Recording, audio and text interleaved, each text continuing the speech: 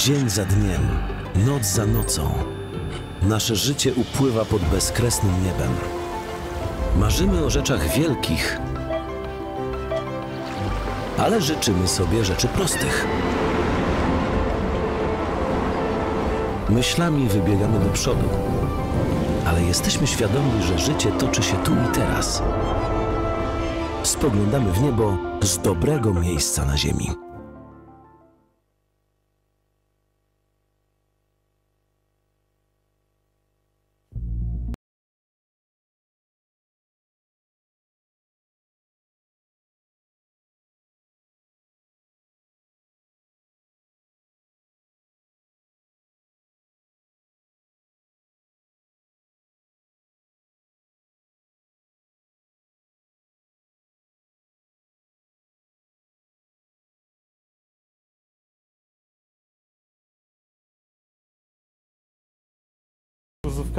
Lepiej tak, nie? Niż tam.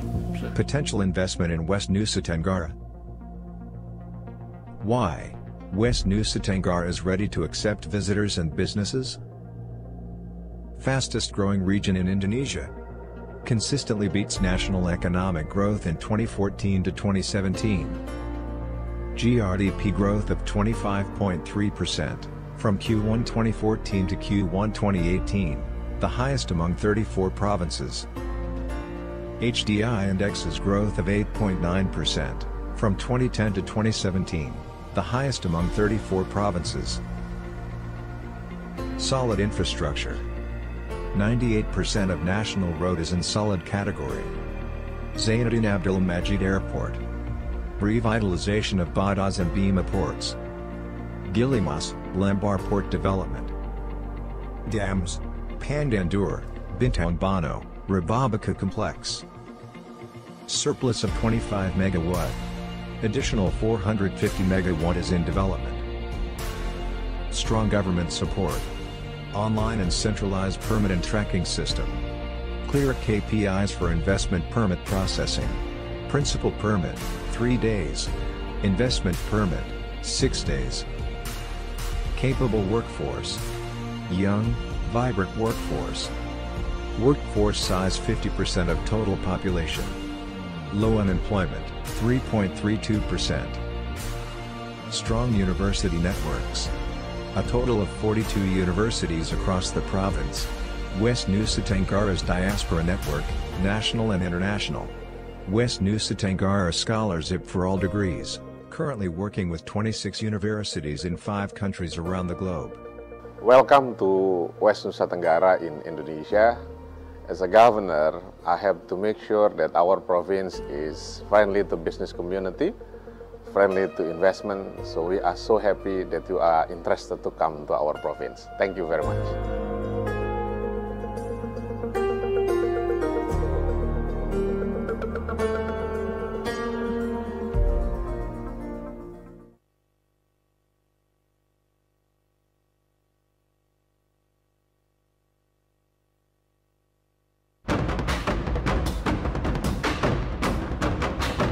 Na program zaprasza sponsor Miasto Toruń.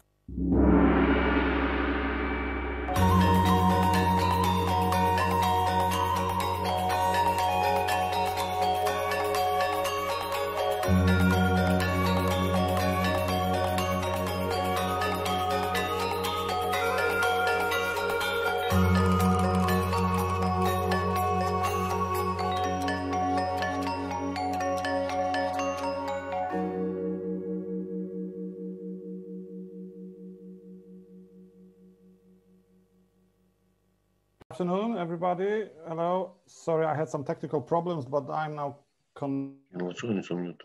I guess we may start. I didn't get any signal from those in charge, but I think we can start. We are already 5 minutes late. So hello again. My name is Łukasz Daniel. I represent the Krakow University of Economics, the Department of Political Studies, and I will have this pleasure to chair this panel. To moderate this panel, panel number 15, titled Political Strategies in Contemporary Asia. As we all know, we were supposed to be in Torun right now, but yeah, it turned out to be impossible. So whether we like it or not, we are here on Zoom and we have to deal with that. According to the schedule, we have time until 4, but yeah, that's an important announcement. I was asked by those in charge to finish the panel by 3:45 because there's some kind of technical issue, technical problem. If you don't finish by 3:45, they told me that the new group will not be able to start the new panel at 4. So, okay, I had no question. I had no reason to question that. So I simply said, okay. So yeah, in fact, we've got time not until 4, but until 3:45, which means that, yeah, it's even less than 90 minutes for the moment for the whole panel. And according to the schedule, to the program of the Congress, there should be 5 participants in this panel. So maybe let's start with the list of attendance. So let me welcome Ambassador Tomasz Łukaszuk, who is first on my list. Hello. Yes. Mr. Ambassador, could you please turn on the camera just for a second? So yes. Hello, Mr. Ambassador. Hi. Good afternoon. Good afternoon. Number 2 on the list is me. So hello again. Łukasz Danel is my name. Then we have 2 participants, I guess that from Slovakia, from the Slovak Republic, Miss or Mrs. Adriana Gogova. Yeah, you are together, right? Okay. Okay. So yeah, they are together. They are using one computer, one camera, so they are in one room together. So Adriana Gogova and Martin Molchan, sorry if I mispronounce your last name. We cannot hear you. We can see you, but we cannot hear you. Although it seems that you are unmuted, but I cannot hear you. I don't know why. For the moment, it's not maybe that important, but it will be important when you deliver your speeches. And I cannot hear you still. I could hear Mr. Ambassador, but I cannot hear neither of you. So probably there's a technical issue on your side. I don't know. Try to figure it out and fix it, please. And last but not least, Mr. Witold, Olejnik from Adam Mickiewicz University in Poznań. Hello, Mr. Olejnik. Hello everyone. Hello, good day to you, sir. And hello. As far as I remember now, I remind myself, we were in the panel together last year as well in Toruń. Yes, I believe so, yeah. In some better environment, definitely. I remember your Russian accent, so yeah, that was you, I remember. Okay, so good to see you again. I didn't remember your last name, but now I can recognize you. Mm-hmm. Okay, and we have some visitors as well. So yeah, let me just welcome all of you together. So those who will not deliver the speeches, but will take part in this panel, maybe also participate in the discussion if we have enough time left, of course, because that's the main problem for us. We've got only 1 hour and 15 minutes left. So my proposal to all of you, because yeah, the first thing we should do is to deliver what we have prepared. So to give speeches, to deliver, well, the main thesis of our future papers probably. So it will take us some time. My proposal is to limit the time to 15 minutes for each of us, maximum 15 minutes. Yeah, because if not, we will not even deliver our speeches. So 15 minutes maximum, but try to be, if possible, try to be precise as possible, as precise as possible. So maybe there will be more time for discussion left. Yeah, because we should have some time to ask one another questions, to give our opinions about each other's texts and speeches. Yeah, but it all depends if we are careful with time, if there is some time left for the discussion. Okay, so 15 minutes, and yeah, I'm forced to be ruthless here, so I will interrupt you. I will use the chat box if it's possible. I will use the chat box. I will use the chat box to remind you about the amount of time left. Okay, so 5 minutes ahead of time and 2 minutes ahead of time, I will use the chat box just to remind you the amount of time left. Okay, so not to waste more time, let's get down to business. As in the schedule, as in the program, we will start with Mr. Ambassador Tomasz Łukaszuk. Since Mr. Ambassador looks to be the main star of this panel, let me introduce him in a more precise way. So Mr. Tomasz Łukaszuk is a Polish ambassador who served, if the internet doesn't lie, who served as an ambassador of the Republic of Poland to Indonesia between 2005 and 2010, and also as an ambassador of the Republic of Poland to India between 2014 and 2017. And now he represents the Faculty of Political Science and International Relations of the University of Warsaw. Hopefully this information is correct. And if so, Mr. Ambassador, the floor is yours, or the Zoom is yours. If you want to share your slides with us, I think it's possible, to use the share screen button. I think it's an open option for all of us. So the Zoom is yours. Thank you. Thank you very much, Mr. Chair. Yes, I will not take time just to present the slides. Sorry, because as you said, we have very limited time. Thank you very much for this opportunity. Thank you for Mr. Marszałek and Ms. Marszałek for this opportunity to once again join the Congress. I participated 2 years ago. Speaking about modern diplomacies, as you mentioned, so I served in Asia, and I was also the director for Asia Pacific Department in the Ministry of Foreign Affairs. So I dealt with diplomacies of all countries in Asia and the European Union as well. Speaking about modern diplomacies in the 21st century, both India and Indonesia, as many others, they were forced to reform and change the modus operandi of their diplomacies. First of all was end of the Cold War. It was a change of the bilateral relations with many countries, including the United States, including China, and not speaking about other emerging powers, not only in this Asia-Pacific region.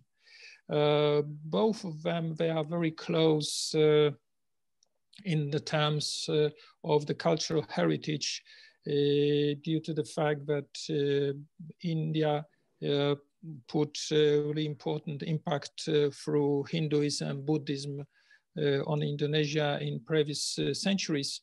And this way of acting in diplomacy is very characteristic for both countries.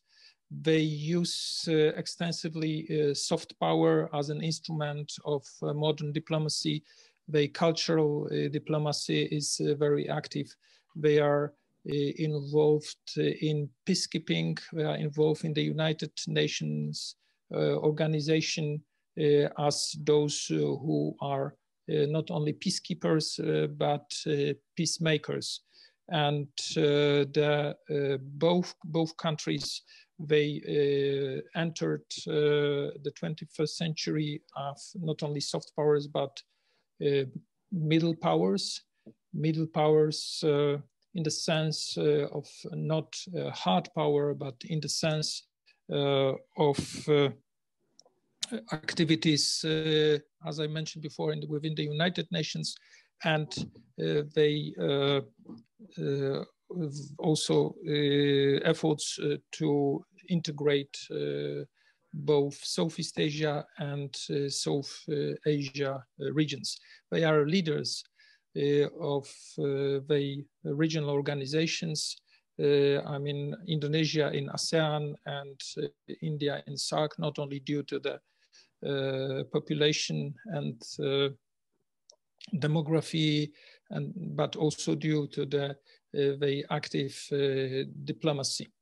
They entered 21st century as middle powers, but in the second decade of 21st century, they became already emerging powers. According to the focus made by not only political scientists but also economists, those two countries will be within the 5 strongest and biggest political and economic powers by 2050. And for them, the status of middle power is not enough. They would like to get stronger. They would. That's why both India and Indonesia they change their diplomacies. They didn't limit their diplomacies into the regions of Southeast Asia and South Asia, and they went globally. They became even more active within the United Nations. They started to speak more loudly about the permanent seats for both of them in the Security Council. Both of them, they also united within many organizations and caucuses of countries which have similar profile of foreign policy with them. I mean, for Indonesia, it was MIKTA, and for India, it was certainly Quad. And for in being an emerging global superpower, those two countries, they are trying also to be normative powers. I mean, to spread the models of their development to other countries on other continents. And speaking about Indonesia as a role model for development, is Indonesia as a country with the biggest Muslim population. It could serve as a model for many countries, also with the Muslim population, as a country with very well organized bureaucracy, very well organized diplomacy, and with the profile of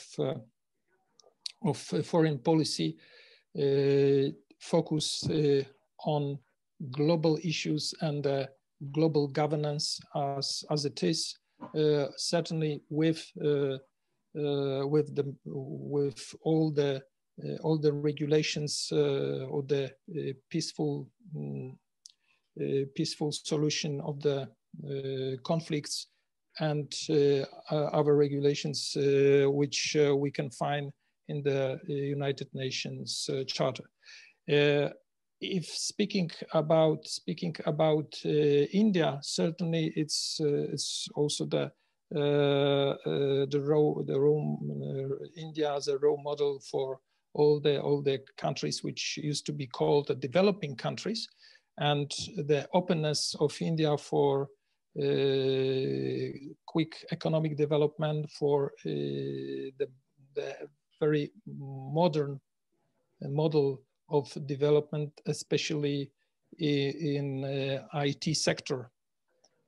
This for those two countries is important to have a new opening and new profile of diplomacies and foreign policies, just to make people around the world understand the new role which those two countries were trying to create for themselves, and their aspirations.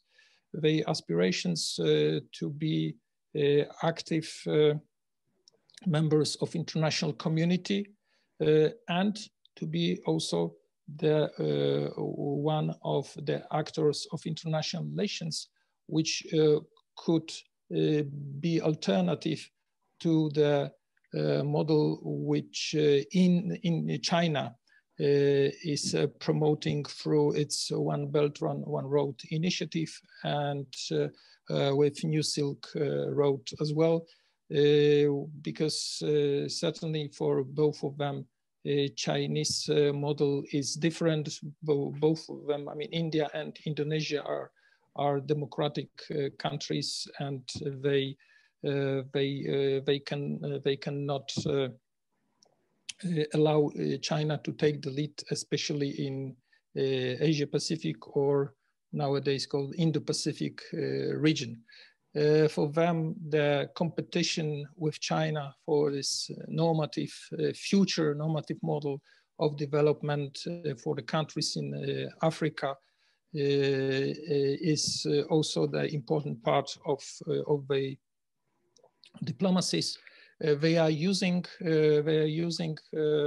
in this context, they experience with Bandung process and all the, but certainly refresh and renewed mode of Bandung process, like non-aligned movement. Certainly nowadays, they are not trying to be non-aligned, because both of them, as I said, they are leaders of regional organizations.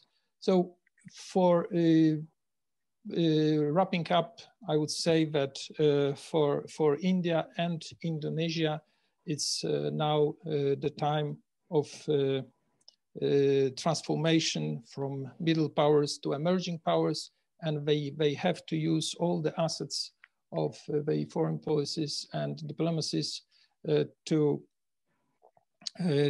gain the momentum, and certainly to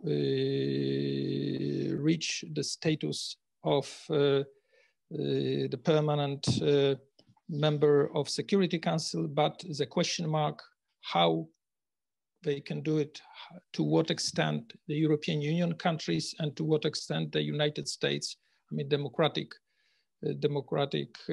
other democratic countries in the world are going to help them in this very ambitious plans. Thank you.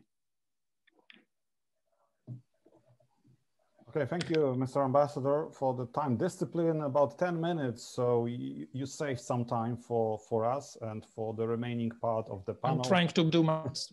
So thank you once again. Could we simply, Mr. Molcha, could we check if your microphone is okay? Could you unmute for a second? Because, yeah. Could you say something? Yes, I can hear you, but not loud enough, I guess. Yeah, you sound very silent, I would say.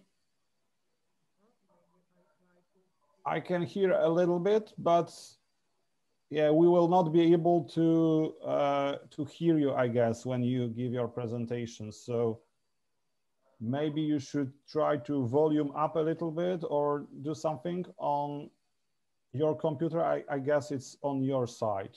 So you still have some time to try to fix it, because if not, we will have some serious problem, I guess.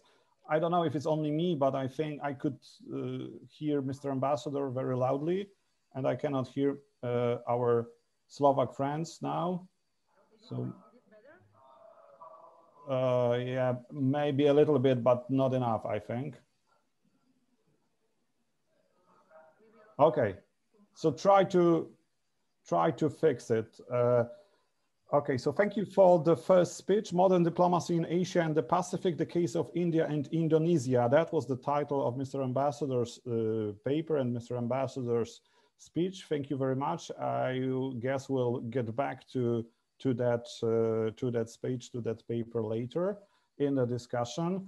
One more thing, I forgot about it at the beginning. So let me just, to supplement the introduction, let me just remind you that this panel is part of the 7th International Asian Congress, and the strategic sponsors of that Congress are the Marshal's Office of the Kujawsko-Pomorskie Voivodeship, the Ministry of Science and Higher Education as part of the Excellent Science Program, and the city of Toruń.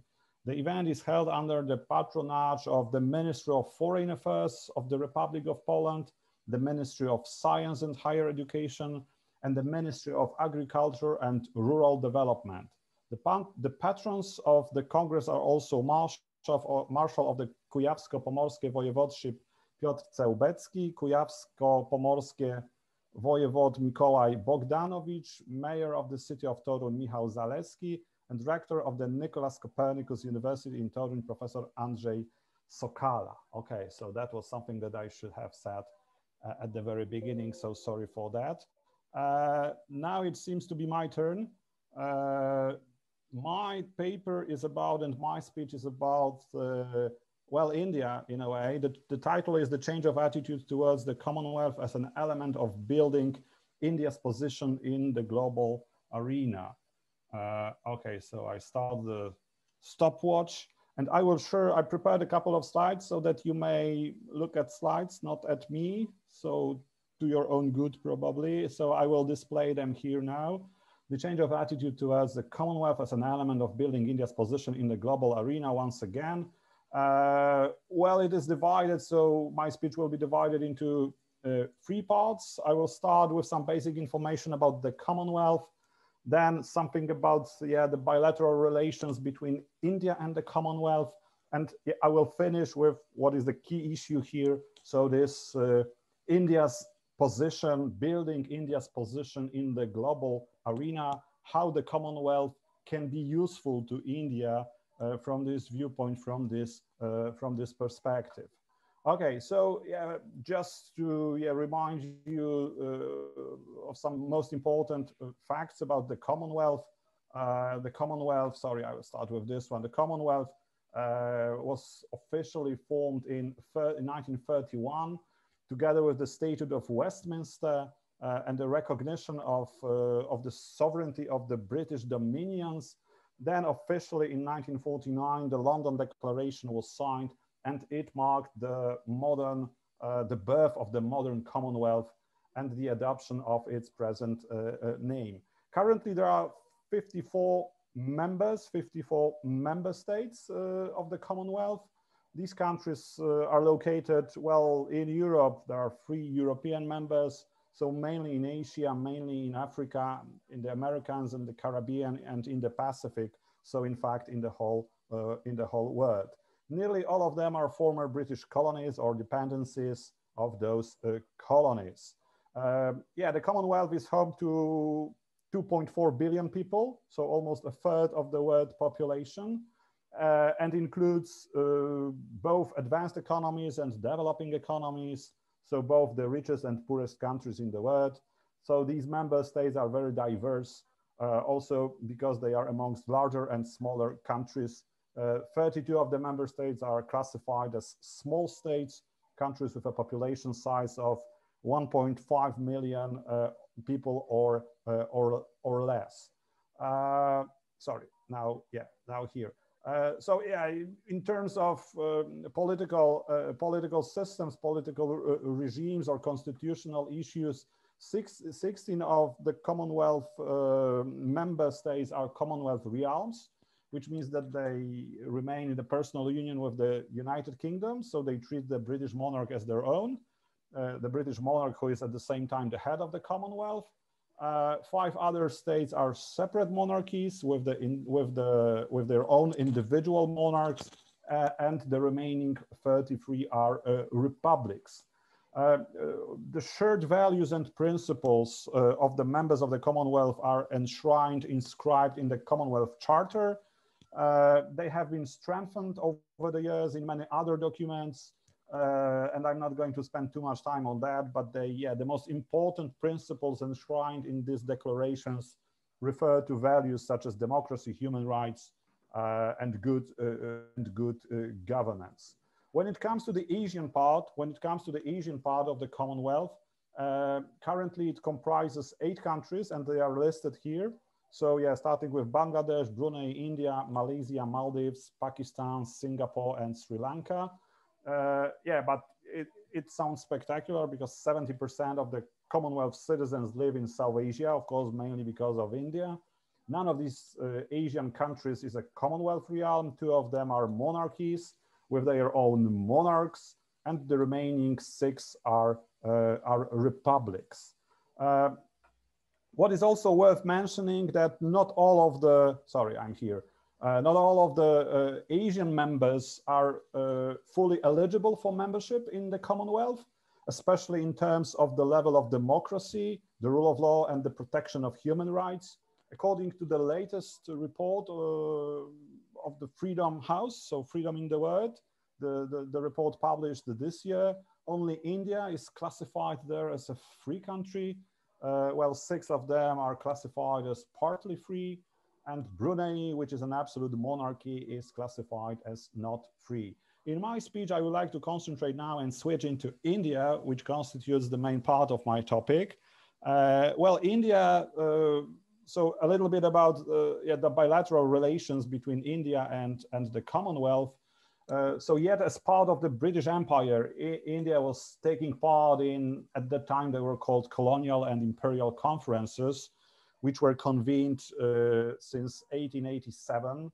India didn't have the privilege of direct participation for a long time because India was not a self-governing part of the empire. And it was only at the 1917 Imperial Conference that India was allowed rights of direct participation. So yeah, soon after, not soon after, but long before, sorry, the independence in 1917, India was given direct participation and full rights as the member of the Commonwealth. So yeah, we may say the Commonwealth was the oldest organization that provided India with a view of the world decades before it achieved independence. So yeah, on becoming independent in 1947, India decided to stay in the Commonwealth. Well, the Prime Minister Jawaharlal Nehru played a key role in the creation of the modern Commonwealth in 1949. And this decision to remain the member state of the Commonwealth became a justification for India's membership in the League of Nations. And it was, in fact, India's first major foreign policy decision after becoming independent. And in 1949, so 2 years after, India was accepted as a full member with full rights of membership in the Commonwealth.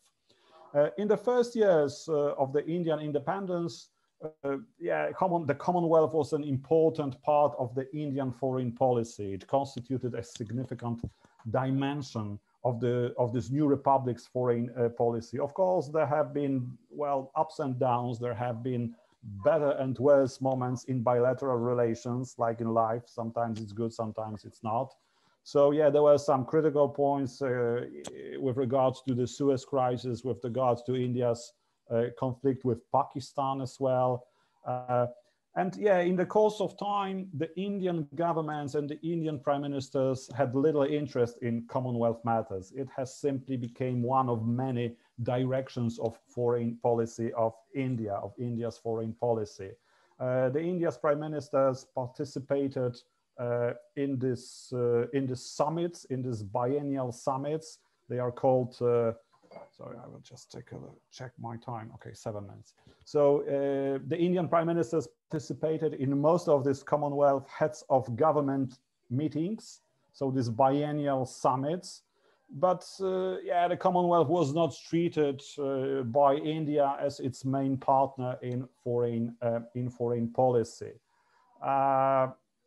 Yeah, this image of a relic of empire. So Indian policymakers considered the Commonwealth as a relic of empire, of the British Empire, relic of colonial times, devoid of any political or economic importance. Well, needless to say that between 2011 and 2018, Indian prime ministers were absent for a variety of different reasons. They were absent in these summits, in these most important political summits held every 2 years. They always found some kind of excuse and were replaced by their deputies or some members of government. But between 2011 and 18, no Indian prime minister participated in these summits. It's also worth mentioning that India played some kind of important role at that time because, yeah, between 2008 and 2016, Kamala Sharma served as the Commonwealth Secretary General, which is in political terms a very important post when it comes to the when it Commonwealth. Everything changed together with the Prime Minister Narendra Modi. Yeah, he became the Prime Minister yet in 2014, but everything changed 2 years ago because Prime Minister Modi decided to participate after a decade of absence.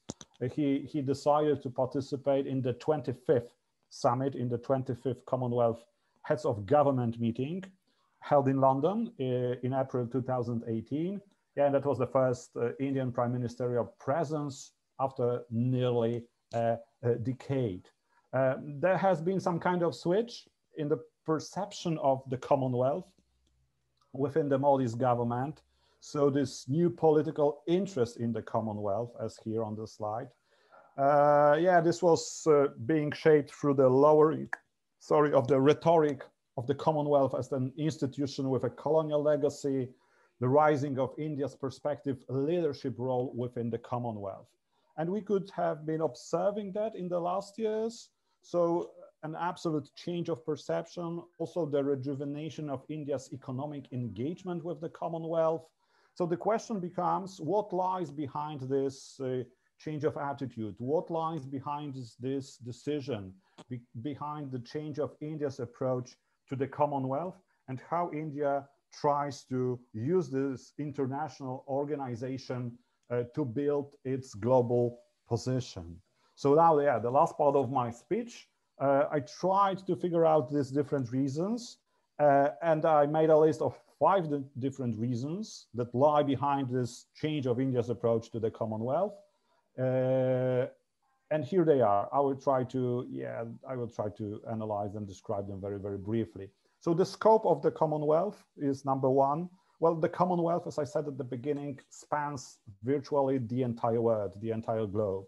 So for a rising power, as Mr. Ambassador said, India, and as we all know, India is a rising power. For a rising power with ambitions, with aspirations, with global aspirations, with growing economic interest, so membership in the Commonwealth and the leadership of the Commonwealth could enhance its bilateral ties with individual countries. This is especially important as India's foreign and security policy priorities include its close neighborhood, also the Indian Ocean, but also the African and Indo-Pacific regions. So the scope of the Commonwealth as the first reason. The second reason, the growing importance of small states for India's foreign policy. As I said, more than 30 member states of the Commonwealth are the so-called small states. And in some of these states spread across the globe, India has no diplomatic presence. The main diplomatic contact with vast majority of these small states is maintained via the United Nations in New York. So yeah, these small states tend to greatly value membership of the Commonwealth. And for India, they simply provide significant opportunities for its foreign and economic policies. Also, on other multilateral fora that might be helpful for India, one state, one vote. So the more allies we have, the better. And there are a lot of, as I said, member states of the Commonwealth. So it's good to be in good relations with them if we have some global aspirations as India has. Number 3, growing preference of South-South cooperation. So this cooperation among developing countries in the global South. Also, yeah, from this point of view, many Commonwealth member states, many Commonwealth states prefer to deal with emerging economies, So yeah, India in the coming years is expected to overtake the UK as the 5th largest economy in the world. Maybe it has already happened according to some sources.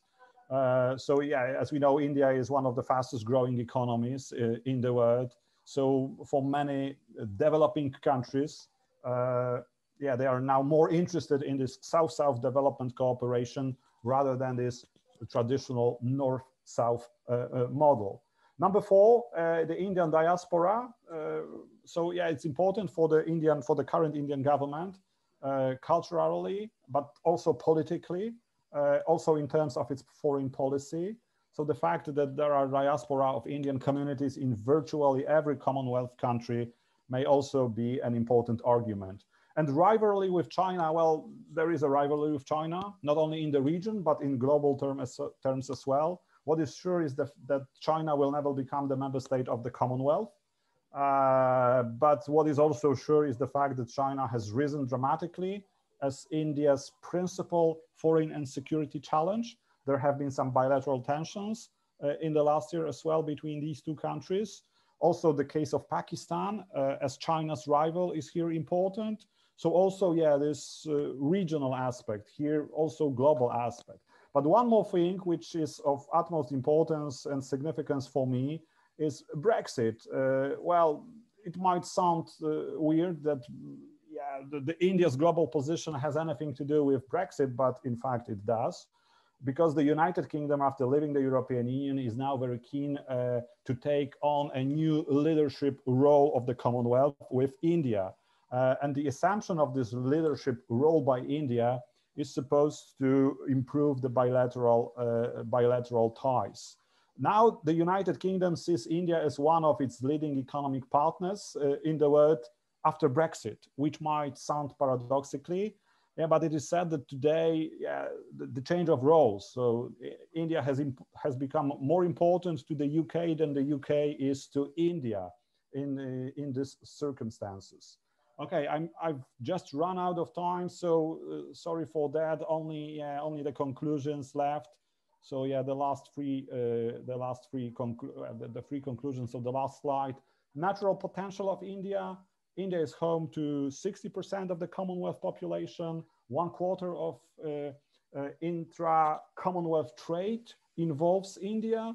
So yeah, the natural potential of India to be the leader of the Commonwealth, clear opportunities to enhance India's global role, to maximize its bilateral relations within this multilateral framework of the Commonwealth. So Commonwealth, and that's the last sentence, could simply serve as a means to an end, could be very useful. Well, in the good meaning of that term, could be very useful to India when it comes to its global aspirations. Thank you very much for listening to me. I will now stop share. 16 minutes, so sorry, I took 1 minute too many, but sorry for that. Okay, so now it's time for our friends from Slovakia. Hopefully they managed to solve the issue with the sound. We cannot hear you. Adriana Gogova should deliver her speech now. I cannot hear you. Mr. Eleni, can you hear them? No, not at all. In the beginning, maybe a little bit, but now. A little bit, yeah. Before my speech, a little bit. So yeah. The same situation as here. Mm-hmm. Yeah. And now nothing. Nothing. So, well, Zoom seems to work because you are logged in, and we could see your unmute icon. Now we cannot see your unmute icon, so we should hear you.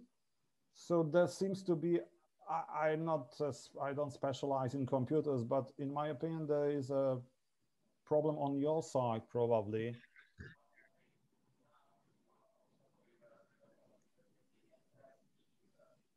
With the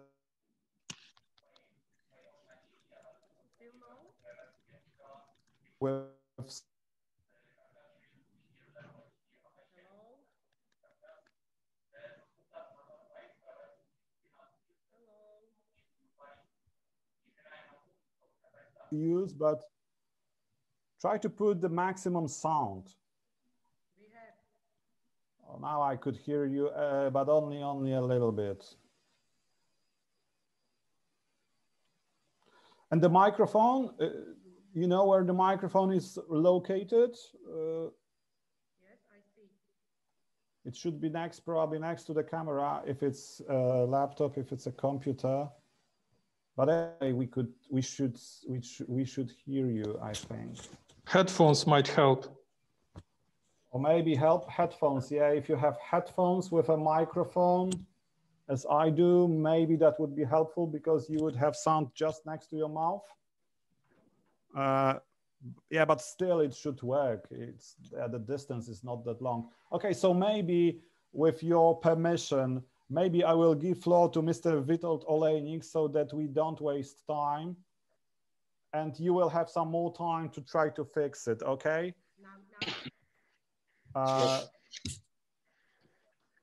Not really. Okay, so, well, do everything to fix it. Of course, we understand that it might not be possible, but hopefully it will, because we would like to listen to your speeches. And now I would ask Mr. Witold Olejnik from Azjatyckiego University of Poland to deliver a speech titled Transport Potential of the Republic of Azerbaijan. The floor is yours, Mr. Olejnik. Okay. Can everybody hear me? It's no problem? Yes, I believe so. Everything is working okay. Hello, everyone. Good to see you in this, let's say, special environment, but we will try to do it anyway. My topic is the transport potential of the Republic of Azerbaijan. And of course, probably everybody now is aware of the current situation in the region between Armenia and Azerbaijan. So of course, like today, my speech will be more of a theoretical because we are still not sure how the situation will develop. I hope it will not develop in a full-scale war, but of course, we will see. We will see. When it comes to transport potential of the Republic of Azerbaijan, this is the, how we can say, it is not only viewed as a way to improve their economical relations with the neighbors or with the global world, but it is the part of their foreign policy priorities, which we can briefly describe as a power of balance. They prefer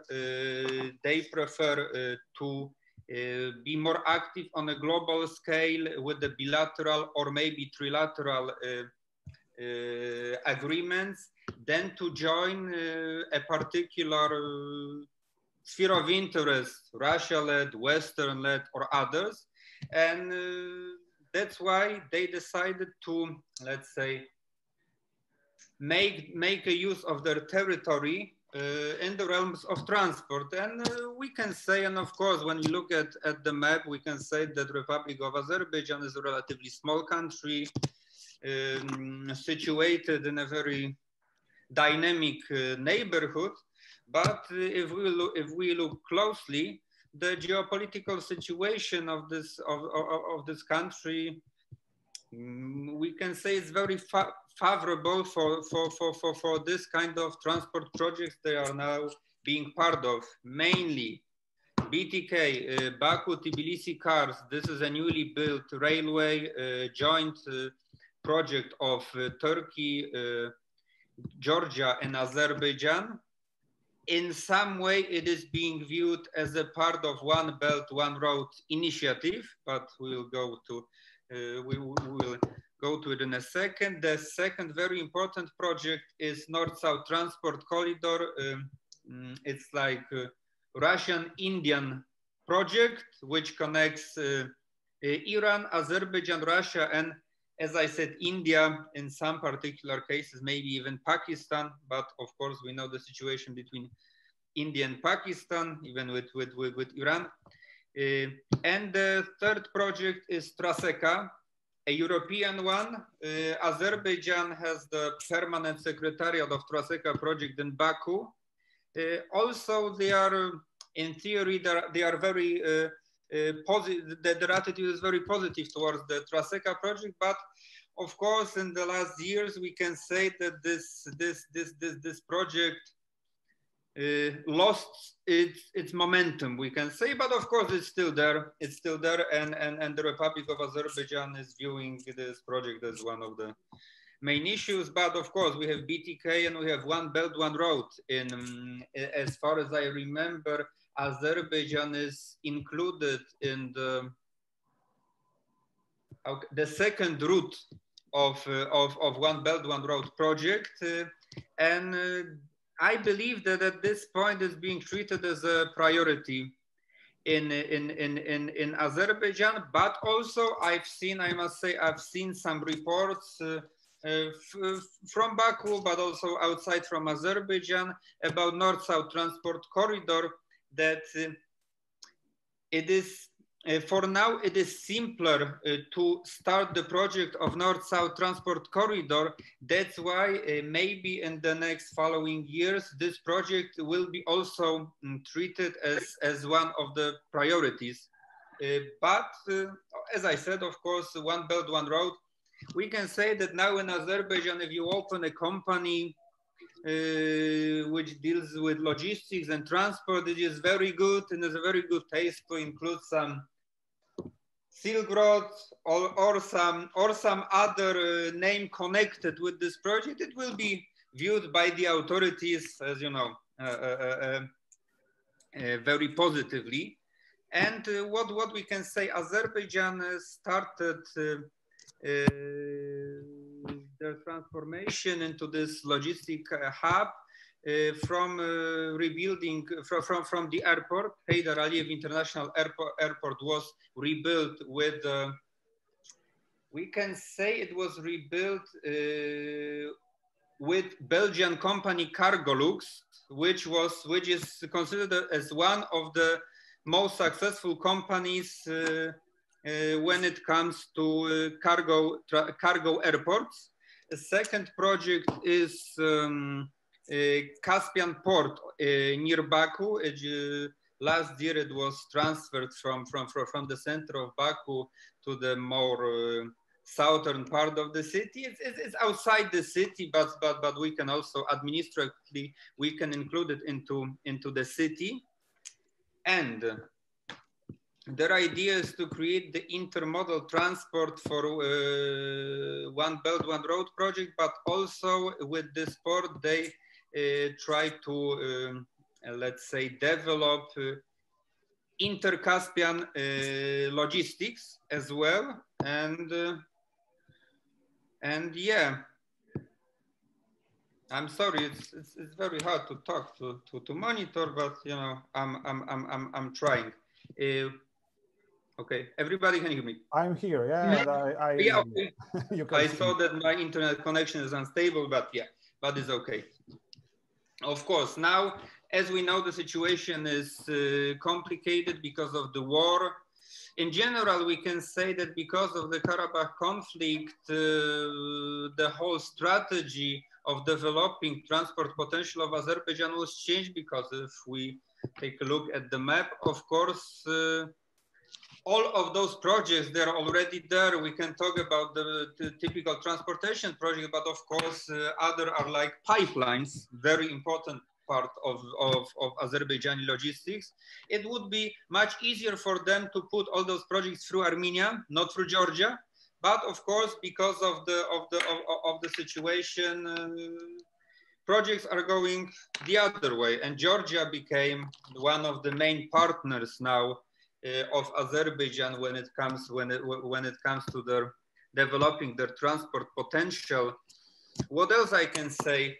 Azerbaijan also authorities in Baku, they're trying to portray Baku as the Dubai of the Caspian. In my opinion, they have a really strong chance to succeed, because you know Baku is the ancient, very beautiful city.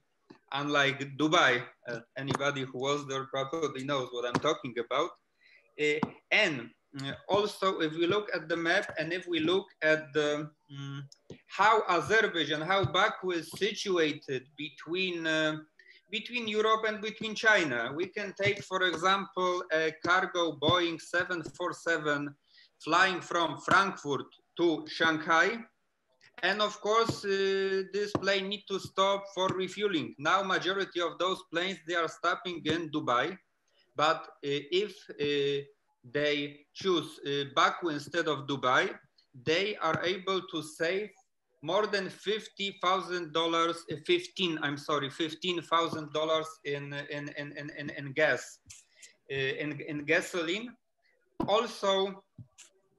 also I believe that for European markets, it should be Baku could serve, Baku or Azerbaijan could serve as alongside with Georgia and with intermodal transportation projects from Cluj-Napoca to Georgia, then through Baku, and then through Azerbaijan, through Caspian Sea, it could go further to Kazakhstan, Uzbekistan, then maybe even China. This project, I believe, for European Union now is worth joining, because if not, Chinese will monopolize this project. And but of course, everything that I'm saying now is very theoretical, because now we have a ceasefire between Armenia and Azerbaijan. But at this point, it's really hard to predict the future. I hope so, I believe so, that these clashes, of course, much harder than the last one. And for example, in 2016, they will in the following weeks, they will just stop. I hope so. But still, we need to take into consideration, I believe, also it is very important that in this conflict, in this particular conflict now in 2020, we can see that regional actors are playing the main role in this conflict, not as usual. This is, of course, one of the many signs of diminishing Western and mostly in this particular case, US power in the region. And I believe in the situation of today, it's really hard to predict how it will turn, especially with Turkey.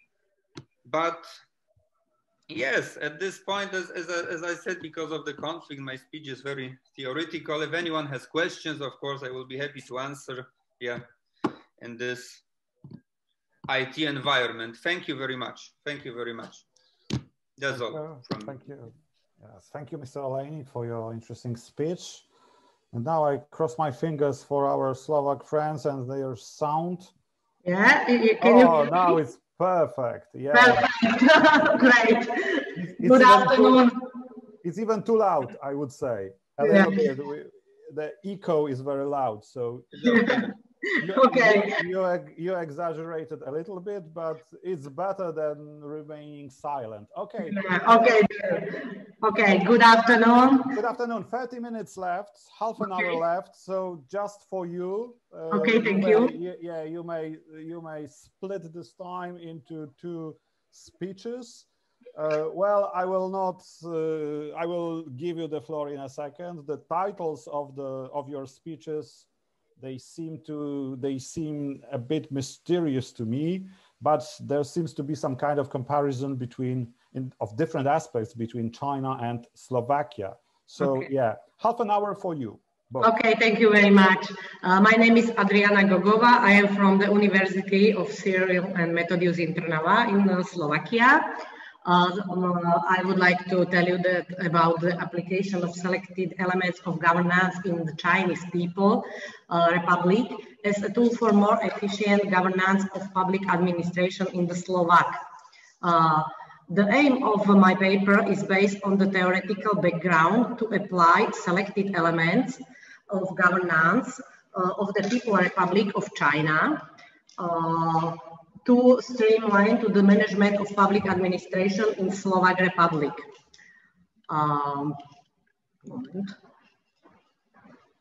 Sorry. I give the presentation.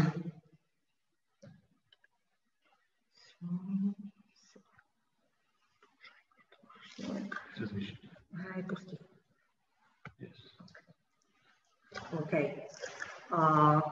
The public administration management in the Slovak Republic in the history in 1450 to 1998 centrally managed planet economy. The state, the owner of the almost all products, goods, and the sole owner of production and non-production enterprises, the authoritarian political system prevailed. From 19th to the 20th century, mixed economy, private enterprises and organizations belong to the state. There are three basic sectors: the public sector, the private sector, and the third sector. The second half of the 20th century, extensive reforms, decentralization and modernization public sector. Like you can see, the characteristic of the public sector in the Slovak Republic is the recipient of budgetary resources, most monopoly position within the regions, high degree of inertia and bureaucratic management, the trend of securing operational tasks before systemic steps, organization focus on short-term goals, and the quality of employees is lower than in the commercial sectors. The problem of public administration in the Slovak Republic that unfinished layout model, ongoing central management, number of bureaucratic processes in place, insufficient control, lack of funds, method of management, neglected employee training, and low level of average of public administration. In comparison, the public administration management in the People's Republic of China, China is the oldest entity with a state continuity. Over the last 100 years, China has undergone turbulent political development. From the 1st October 1948, founding of the People's Republic of China. In 1978, China adopted the policy one country, two systems.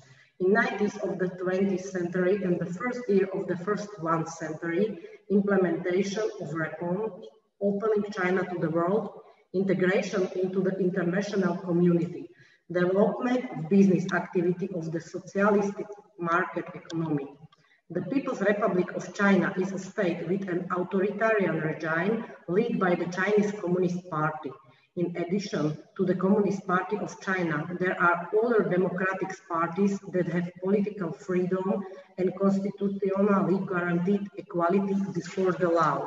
Like you can see, China's leading political institution, the Communist Party is still dominated in the China's political system. Streamlining the management of the public administration in Slovak Republic by apply selective of elements the management in the People's Republic of China. The Slovak Republic is understood as a pseudo-democracy. The connections, political culture, political honors, political morality do not exist.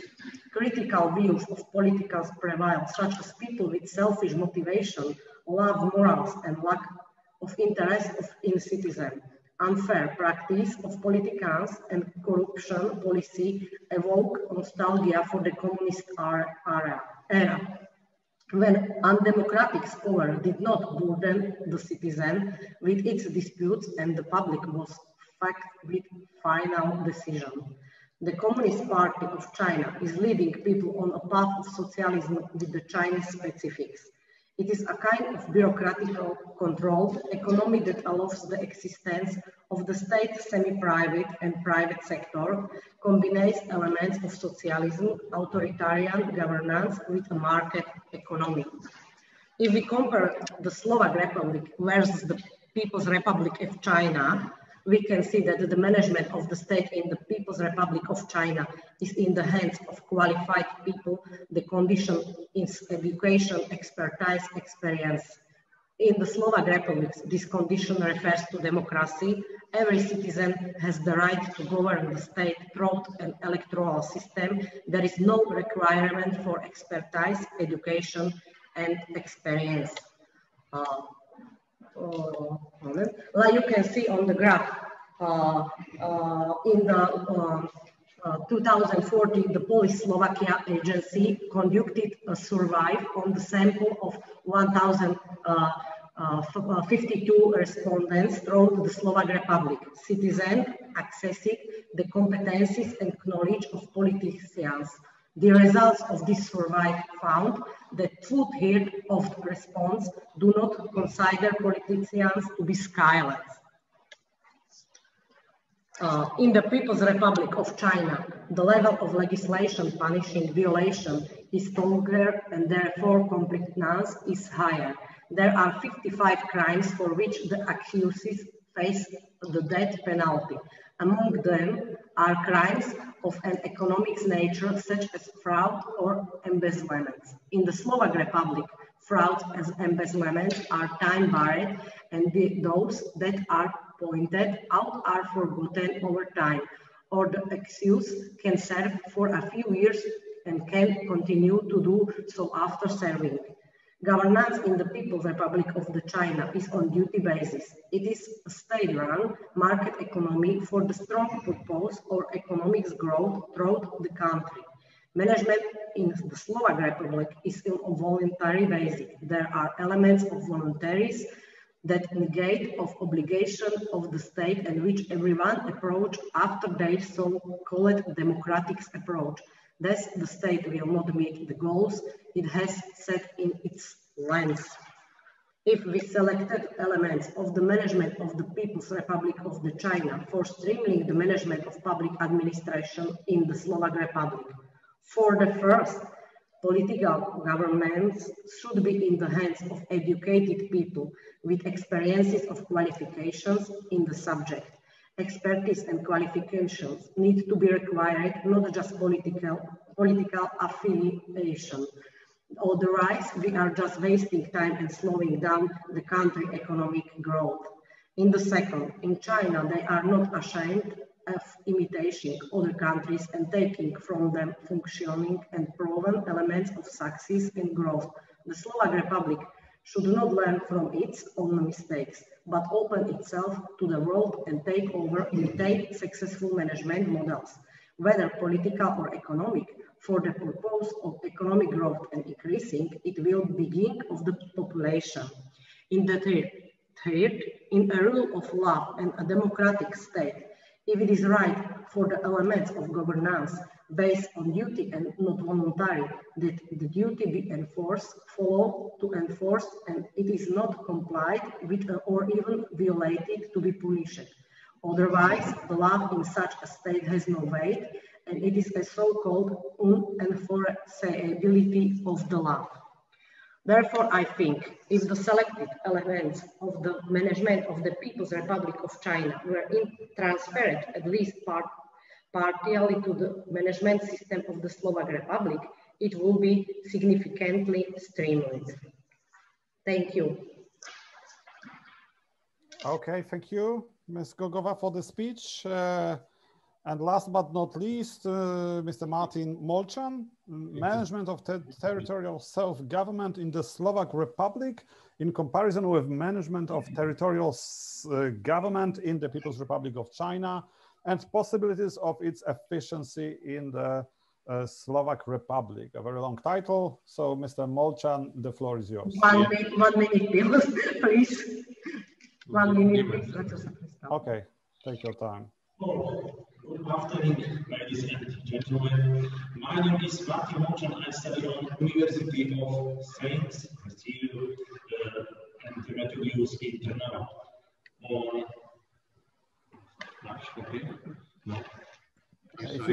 Sorry to interrupt you. Yeah, now it's better. If you could, if you could move closer to the microphone, we can hear you. But yeah. Musíš dať dole. To neviem, Yes, okay. 1 minute, please. Please. Okay. I'm so sorry. No problem. We've got enough time, I think. The previous speech took us only 10 minutes, not 15. So yeah, we have some. Okay, we have 5 minutes. Yeah, 5 minutes. Yeah, more. Because still is my presentation here. So you need to stop sharing the screen. Yes. And start once again with another presentation with another file. Okay. Yes. 1 minute. A teraz idziemy. Okay.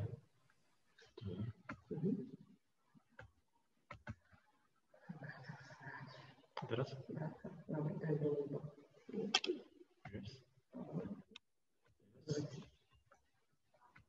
Yes. Yes.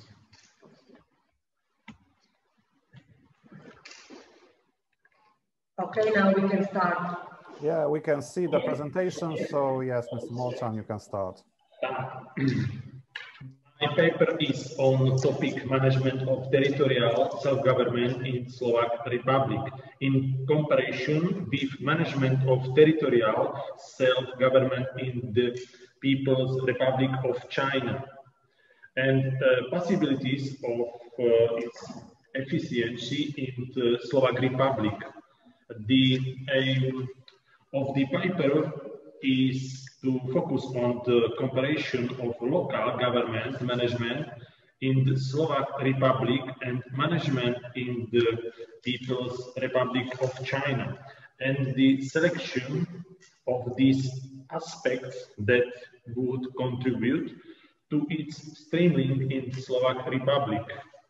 Territorial government and its governance in the Slovak Republic. Territorial self-government is an important component of public administration. Territorial self-government consists of municipalities in higher territorial units. The municipality independently manages its own property in its own funds. The basic role of the municipality and the performance of self-government is to take on the all-around development of its territory into the needs of its inhabitants.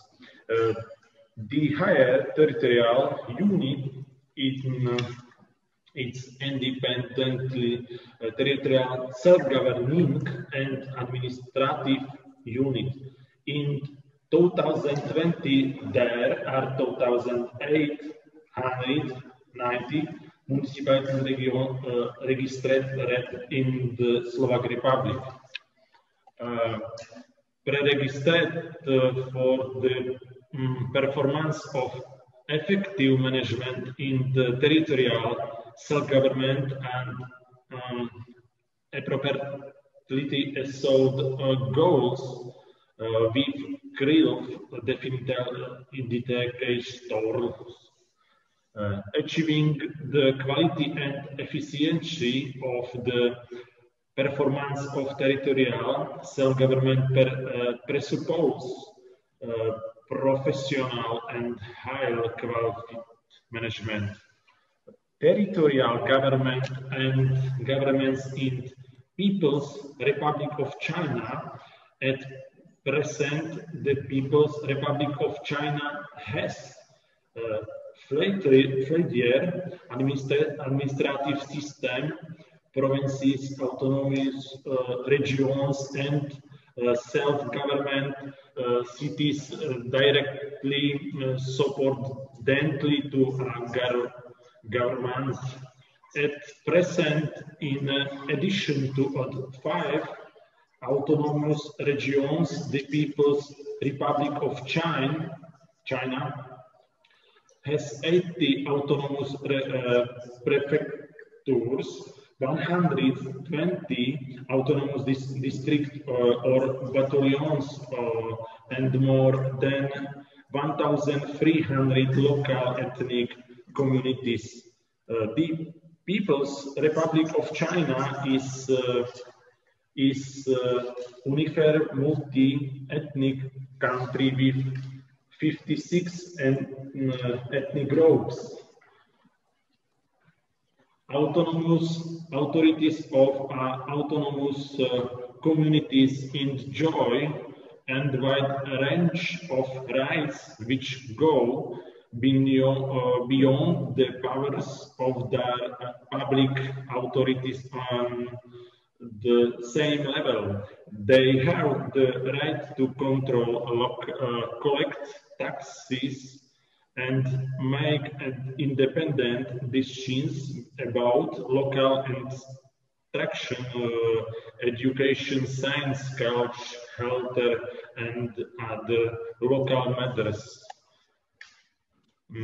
Comparations of the management of territorial self-government in Slovak Republic with management of territorial self-government in People's Republic of China and possibility of its efficiency in the Slovak Republic. China has a population of more than 1.4 billion and consists of 23 provinces, 5 autonomous regions, 4 municipality and 2 special administrative regions. The management of local government and China aims to merge municipalities and reduce the number of elements in order to prevent familyhood, which is proving to be more efficient and cost-effective. Slovak Republic and present the territorial and administrative division of Slovakia consist of 8 self-government regions. For the point of view of ensuring the task of local public administration, it would be quite sufficient if there were only 3 to 4 on the, and such division would be more economical and efficient. 8% territorial and administrative division of Slovakia consists of 8 self-government regions. Reducing the number of higher territorial units from 8 to 3 to 4 would ensure greater efficiency and economy, especially in the area of cost of public finances spent on their operation and functioning.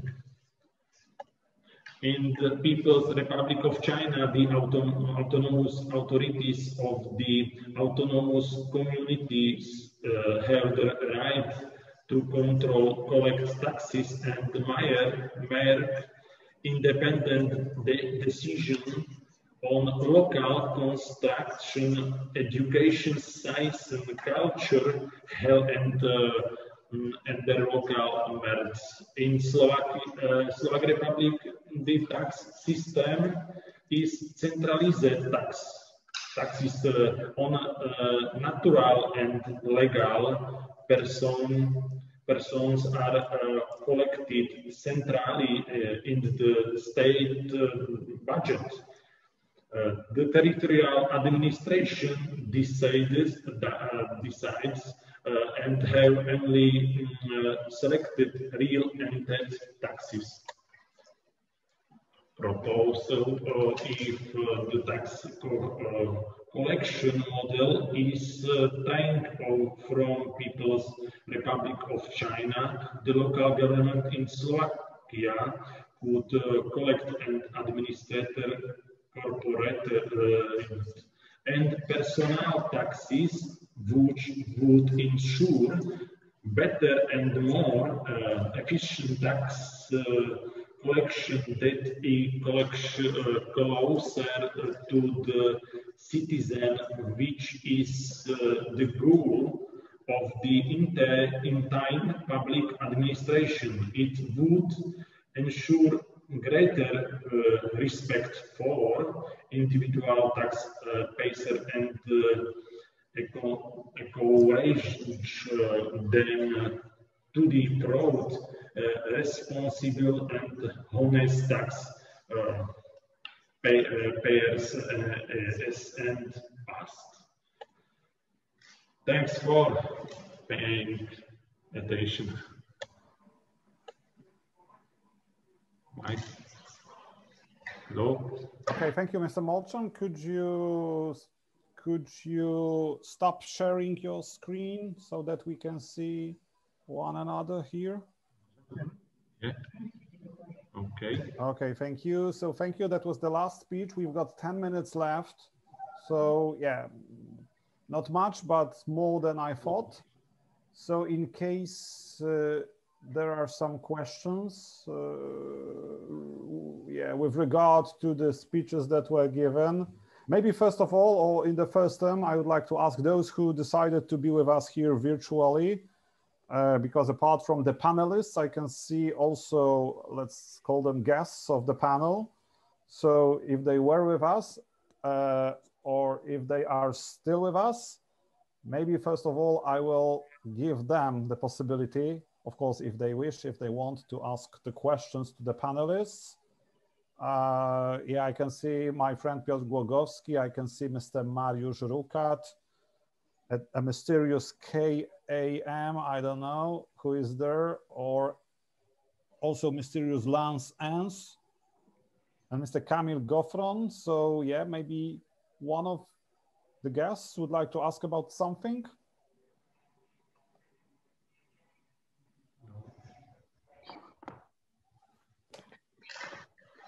Okay, I cannot see any volunteers. So yeah, so now I address the panelists. I said questions, but maybe you've got some comments with regard to the other speeches, or you would like to add something, or make a comment, or ask a question. So yeah, we have 9 minutes left, so feel free to do so.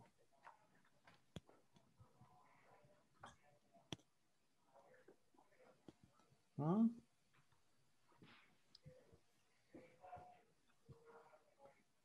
Mr. Ambassador unmuted himself, so yeah. Yes, if may I. Of course. Thank you. So thank you very much for this interesting panel. Thank you for your presentation about Commonwealth, because it's very rare really to discuss this particular part of Indians' foreign policy, and you show it that it really could be an important instrument for India to achieve its, say, global superpower ambitions, and especially if concerns small countries and their votes within the United Nations. It's it's very important factor for India. For Central Asia infrastructure system, it's also very nicely done, and I like it very much, because as you perfectly know, it's interconnected, and all those infrastructure projects in Central Asia, they play a crucial role also for India to increase the impact on Afghanistan and the neighborhood of Afghanistan as well, and to improve standings as a player in solving, hopefully soon, in a peaceful way, Afghan conflict. So this and speaking about the comparative politics study made by our Slovak friends, it was also I like it very much, and I never seen such a comparison. Thank you. Okay, thank you, Mr. Ambassador. Thank you for your nice comments. In fact, I wanted to ask you a question, because you were there. You were an ambassador of Poland to India. As far as I know, you became the ambassador in 2014, so exactly the same year when Modi became the Indian Prime Minister. Have you noticed this change in the Indians' foreign policy with regard to the Commonwealth? And in your opinion, can the Commonwealth be helpful to India in its global ambitions, in its global aspirations? Yes, I mean, as you emphasize, it's certainly in Commonwealth UK, the United Kingdom is the main driving force, and as also what you said during your presentation very rightly, that actually now it's India is more important for UK than UK for India, and this will be also probably it will help very much Indians to get it the Commonwealth. And certainly yes, I notice it because it was for India it was very important to travel to have a traveling prime minister, because Modi, he visited more than 100 countries, and the Manmohan Singh, his predecessor, he didn't travel so extensively. He was more focused as an economist and as one of the fathers of the 1991 economic reform in India. He was more focused on internal politics and the economic issues. So Modi as a prime minister of Gujarat state, because he was the chief of the government of the state of Gujarat before he became a prime minister of India. So he introduced this international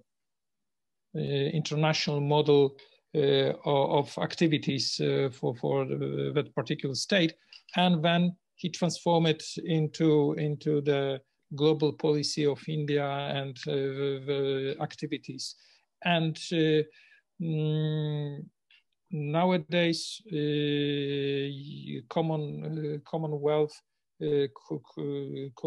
and especially in relations with the United Kingdom, could help India, but it's always but.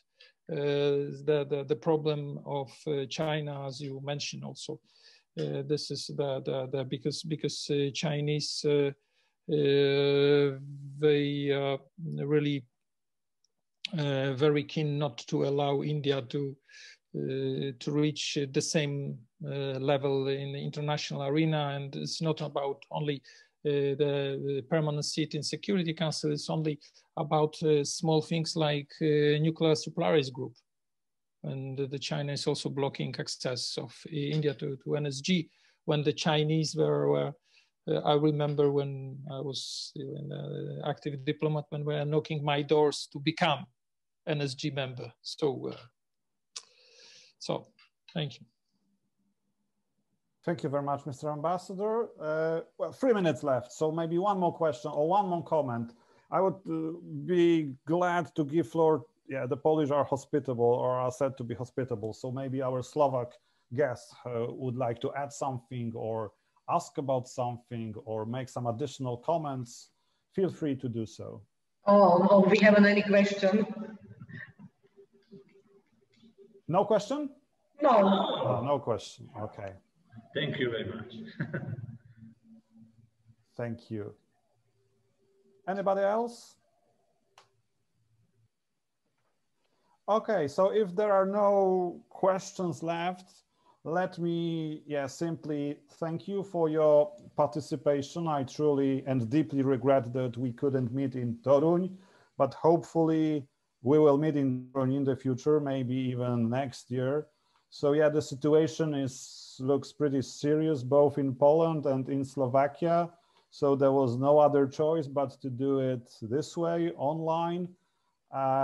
So let's just stay safe, take care of yourselves, and hopefully see you live in Toruń or elsewhere. When life gets back to normal, maybe we will travel once again. We will participate in conferences like this one, as it was before the pandemic. So thank you very much once again. On behalf of the organizers of this Congress, stay safe, take care of you, and bye. Thank you very much. Bye. Thank you. Bye. Bye-bye. Bye.